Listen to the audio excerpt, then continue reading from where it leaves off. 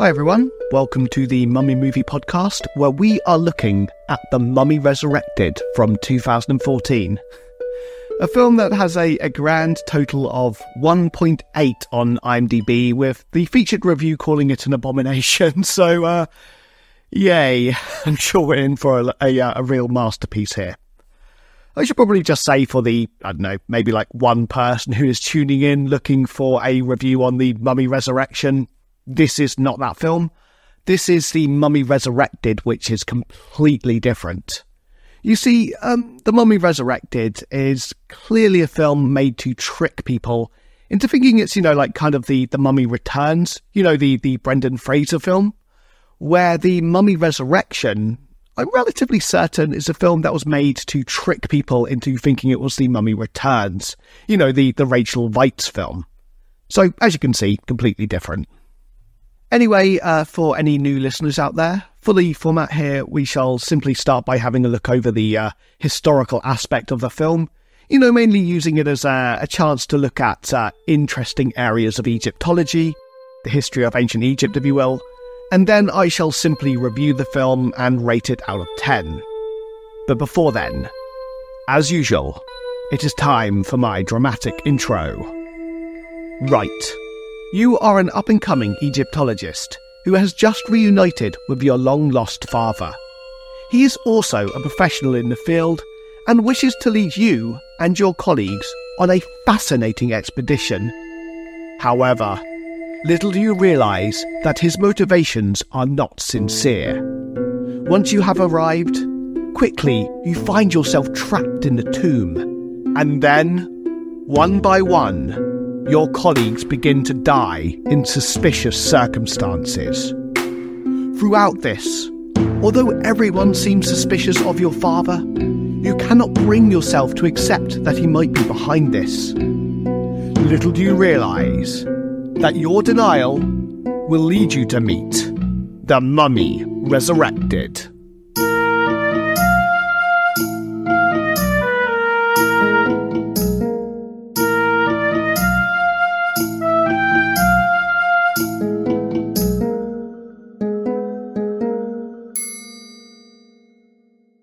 Okay, so onto the history section.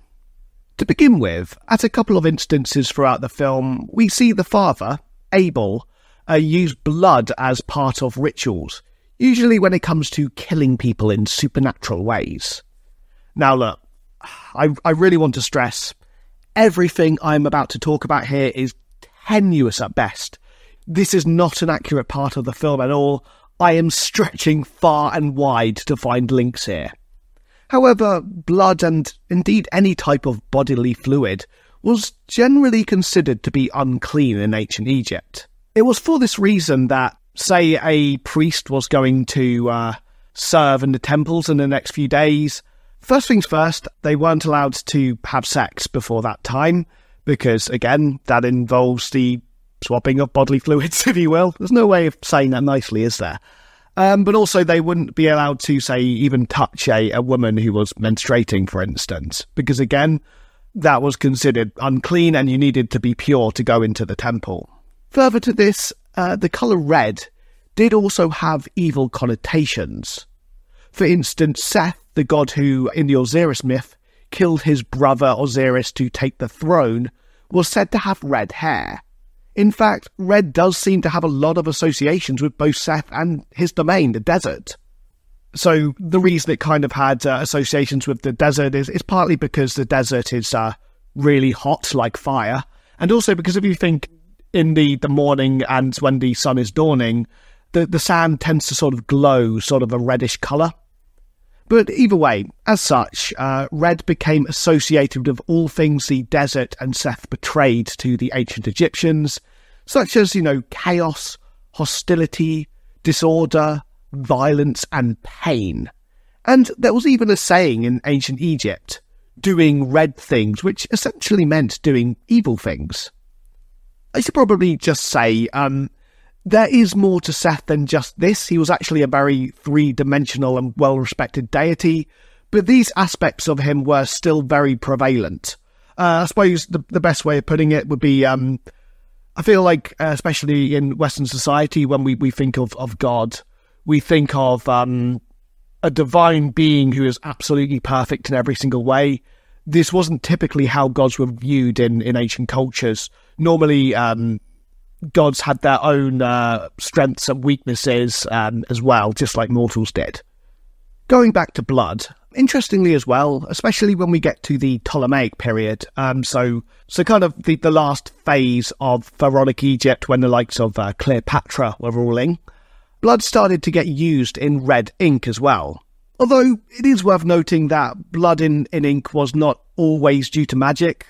After all, unsurprising, it's also just a very practical way of getting the colour red, if you think about it. However, there does seem to be some evidence of blood being used in this way to kind of like repel harmful forces as well. Again, going back to the idea that it was seen as kind of unclean. It's also worth noting that throughout the film, there are several instances where we see lioness statues. The most well-known lioness god was Sekhmet, a warrior goddess, and, well, in Egyptian mythology, she was one of the daughters of Ra, the sun god. In one of the most popular myths surrounding Sekhmet, Ra sends her to Earth to kill those who are conspiring against him.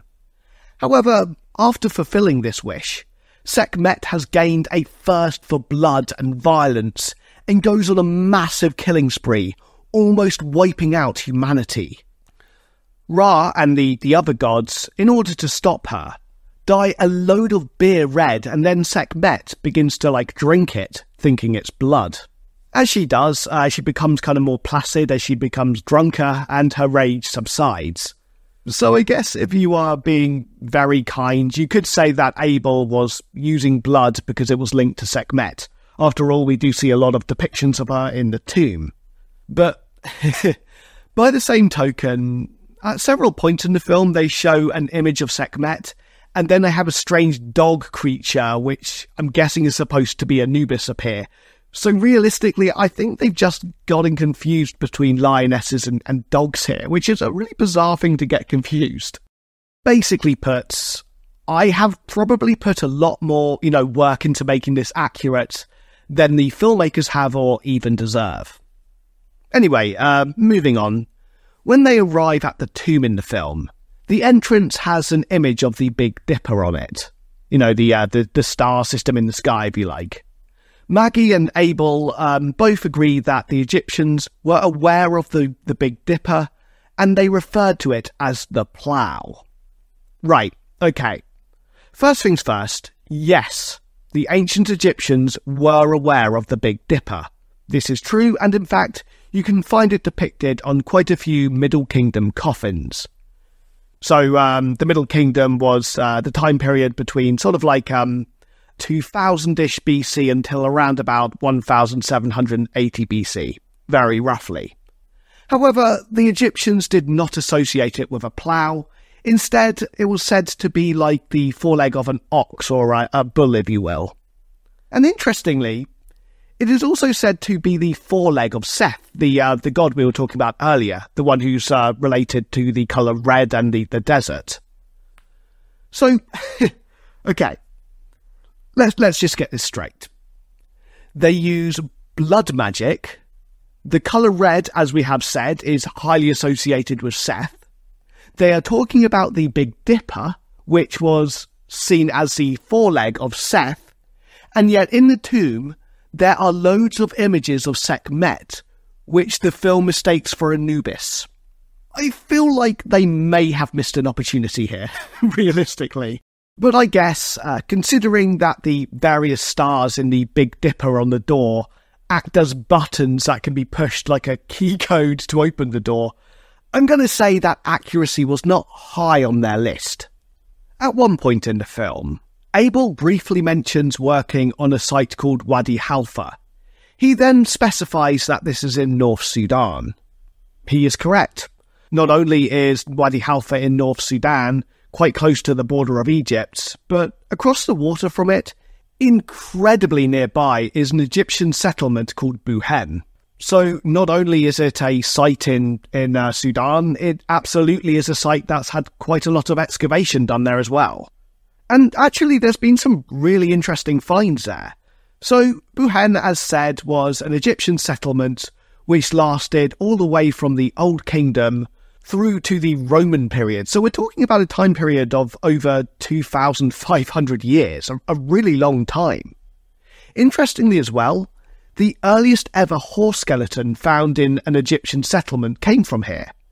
This seems to have dated to roughly around about 1675-ish BC, so during a time period called the Second Intermediate Period. This was the time just before the New Kingdom, where you get the likes of, Tutankhamun and Ramesses II. Well, actually, all 11 pharaohs called Ramesses for that matter. So, to explain this horse skeleton a little bit, at Buhen there was a fortress that got burned down during the Second Intermediate Period. And then, during the New Kingdom, a new fortress was built over the top of it. The horse skeleton was found in the rubble of the original fortress, just beneath the New Kingdom one. This means we can be pretty certain of the date, as, well, essentially the horse skeleton was found in the layer of destruction, meaning that it almost certainly died when the fortress was being destroyed. Now, you may be thinking the horse got used in the battle during the time when the fortress got burned down. However, this is actually incredibly unlikely. During this time period, so again the Second Intermediate Period, horses were predominantly used to pull chariots, and at this time the technology for chariots had not advanced far enough for them to be used in war. Instead, they were prized possessions, sometimes used in hunting, and also used for things like official visits. Essentially, they were a status symbol. Anyway, finally in the film, when they find the body of the deceased in the tomb, they are buried with some scrolls. In ancient Egypt, bodies were buried with copies of the Book of the Dead. This text in ancient Egypt was actually called the Book of Going Forth by Day. It was basically a collection of texts, none of which are completely the same, which were designed to assist the deceased in their journey to the afterlife. The Book of the Dead originated from the New Kingdom and lasted through to the end of the Ptolemaic period. So we're talking a time period of about 1,500-ish years, probably just a little bit more than that. I suppose we could argue that this gives some idea of when this tomb is supposed to be from. Though, once again, Abel then uses these scrolls to kill the people in the tomb, so they haven't really got the purpose of them correct here. So, overall, does this film do a good job with historical accuracy? Shocking as it may be, no. Normally, I would not be annoyed by this as, well, I mean, films are designed to be entertaining more than anything. And also because a lot of the films that inspired me to actually become an Egyptologist, such as The Mummy and The Mummy Returns and Raiders of the Lost Ark, are not exactly accurate either. But this one is inaccurate to me in a really annoying way because there are little things they could have just tweaked to make it more accurate.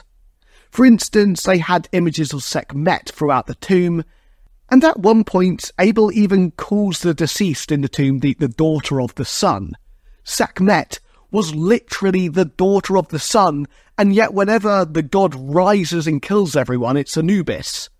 They also put a lot of focus on blood and have the Big Dipper, which was seen as the foreleg of Seth, and yet there is no hint of Seth in this film.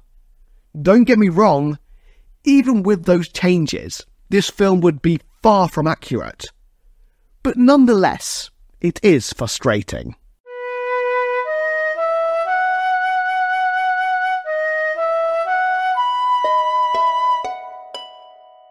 Right, time for the review. And, well, believe it or not, there are actually some positives here. For a start, the beginning of the film is pretty interesting. It starts with a man rushing out of the tomb looking quite frantic. He then starts coughing up weird, charcoal-like stuff, and then the man evaporates into thin air. The film then fast-forwards in time, where we have an Egyptologist named Maggie and her colleagues.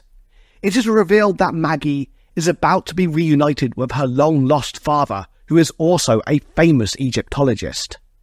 When the man arrives, we realise it is the man we saw evaporate a few moments ago. So I will say, bad acting aside, this was a pretty cool opening. It did genuinely make me, want to see what was going to happen next. We then find out that Maggie's father, who is named Abel, wants to lead them on an expedition into the Valley of the Sorcerer. It was at this point I noticed that a lot of the names here are borrowed from Jewel of the Seven Stars, a novel by Bram Stoker. So in that novel there is a character called Abel, and his daughter is called Margaret, so Maggie. Plus, they have the location Valley of the Sorcerer in the book as well, and I probably should specify this location is not a real location, it was purely made up for the book. But either way, it is fair to say that the film has taken a lot of inspiration from here. I quite like as well that Abel always seems a little bit off in this film. Like, you can always tell that something is not quite right with him. And as such, the film does a good job, at least at the beginning, to keep things mysterious but intriguing. For a start, when their hired guide refuses to take the expedition to the Valley of the Sorcerer and demands to see their permits to dig, Abel uses ancient blood magic to kill him. This makes it obvious that his plan to lead his daughter and her colleagues on the expedition is not sincere. He has ulterior motives, but, well, as of yet we don't know why, we don't know what those motives are. Further, when they arrive at the tomb using less honest means, I actually quite like the way they get trapped in the tomb. Basically, Libyan forces turn up, and so the expedition are forced to hide in the tomb, closing the door behind them. This is interesting as it does kind of bring real-world issues into the film. Basically, especially back in 2014 when this film was released, there were, off and on again tensions between Libya and Egypt.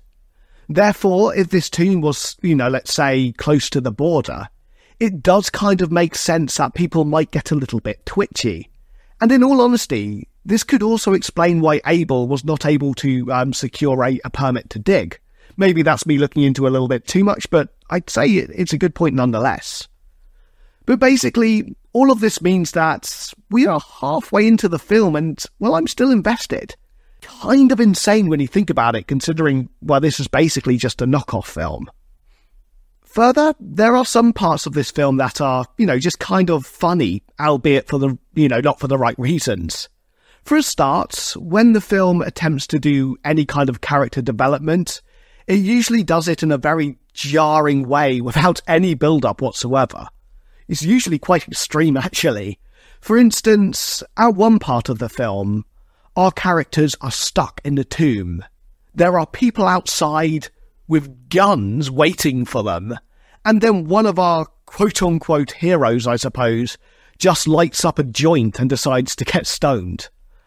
I would tell you this character's name, but honestly, I have no idea, and I'll get into why a little bit later. But basically, obviously one of the other characters, Veronica, tells her not to do this.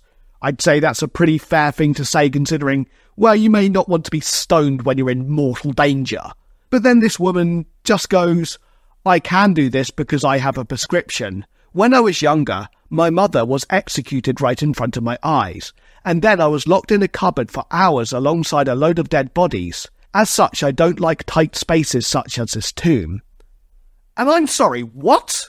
I'm not saying that's a bad story for a film. I would definitely feel empathy for anyone who had gone through that, but this backstory came out of nowhere. There was literally no hint of this whatsoever. And honestly, throughout the film, this character's way of showing she is claustrophobic due to, well, essentially horrible trauma is just to go, oh, well, that's a bit of a tight space. I'm sure I'll be fine, though. Not at one point does she seem like she's even close to freaking out. On top of this, some of the deaths in the film are really bizarre. At one point, a character called Kelly is looking at the wall of the tomb where there's an image of a lion, which, well, as we were saying earlier, the film seems to mistake for a dog. Abel is performing some, ritual in the other room, and an evil Anubis dog appears with glowing eyes. We see some sort of vague sand fall down and Kelly runs off. The next time we see her, She's squashed underneath a massive boulder. And I don't mean we see the boulder fall on her. The other characters just walk into the room and there she is. It's so badly done, but, well, I guess at least it did make me laugh. Unfortunately, though, when it comes to the acting, I've said on this podcast before, I feel there are, like, two types of bad acting. You get the charming type, which is bad but also quite funny, and then you get acting which is just bad and annoying. For the most part, both the acting and the script, for that matter, fall into this second category. Also, although I was able to forgive the shortcomings of the film during the first half, largely because it was at least keeping my attention, my interest really nosedived in the second half. There were several reasons for this, I feel. The first is because I kept getting all the characters confused. Bear in mind, I was literally paying attention and taking notes. I was writing down the names of the characters with short descriptions next to them, but everyone looked so similar. I mean, right, okay, here are 3 of my notes. Jerry Grant, blonde hair, makeup. Veronica Corbeck, mildly less blonde hair, makeup. Sarah Winchester, light brown, but slightly blonde hair, makeup.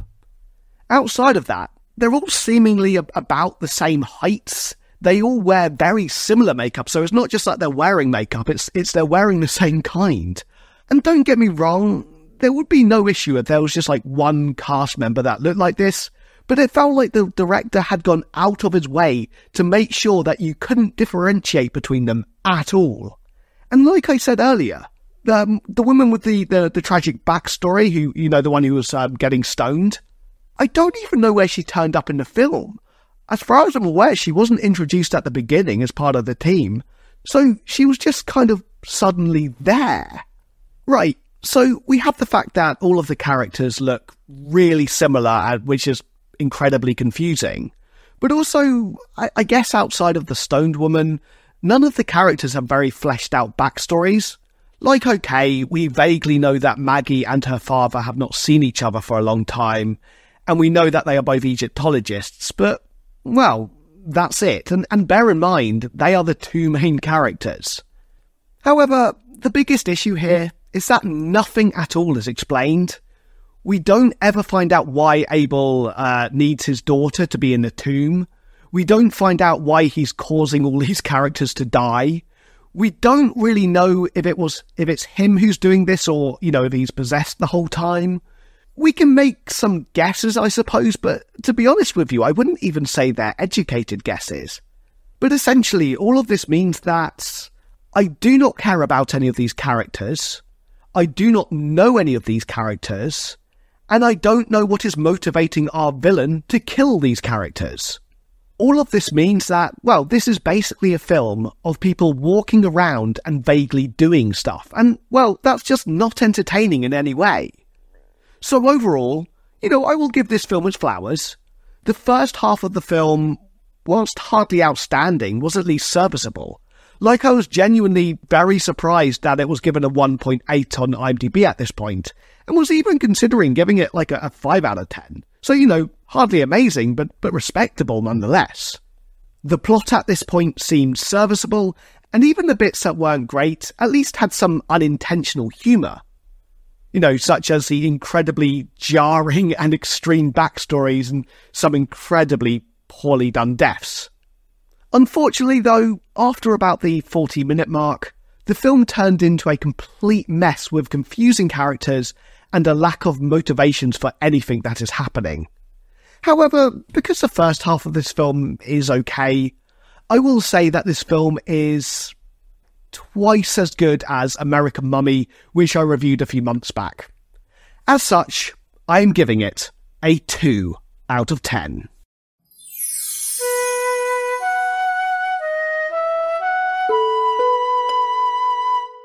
Thank you very much for listening. I certainly hope you enjoyed this episode. If you have, please do like, subscribe, share on social media. If you are going to a wedding, why not wait outside the door until the priest goes? If anyone objects, speak now or forever hold your peace. Then you can just burst through the door in dramatic fashion going, I object! These people are getting married, but they don't even know the original purpose of marriage. Then you can play them my episode on Mummies, the animated film from 2023. I believe it's episode 80 of this podcast. And then they will understand that one of the primary purposes of marriage was actually so that your offspring can sort out your funeral and afterlife. I'm sure they'll really appreciate that. Okay, please don't actually do that last one. Honestly, I would feel awful.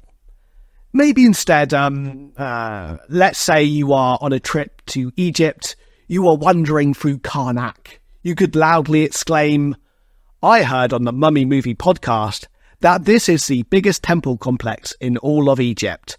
And people around you would go, whoa, that's such a cool fact. What gods were worshipped here? And you could go, well, according to that excellent podcast, the Mummy Movie podcast, there were several, but the main ones were Amun, Khonsu, and Mut. And they'd go, golly gosh, I'll have to look up this podcast. What was it called again? And you would go, the Mummy Movie Podcast. That's the Mummy Movie Podcast, which can be found on pretty much all good platforms. And basically this way, not only have you promoted the podcast, you've also looked really smart and cool, and you've probably made some really good friends as well. Anyway, thank you very much for listening, and join me next week where once again, I shall be joined by guest Jake Fleming. And we shall be looking into the entirely non-Egyptian A-list masterpiece that is Samurai Cop from 1991. I hope you all have a fantastic week, and see you then.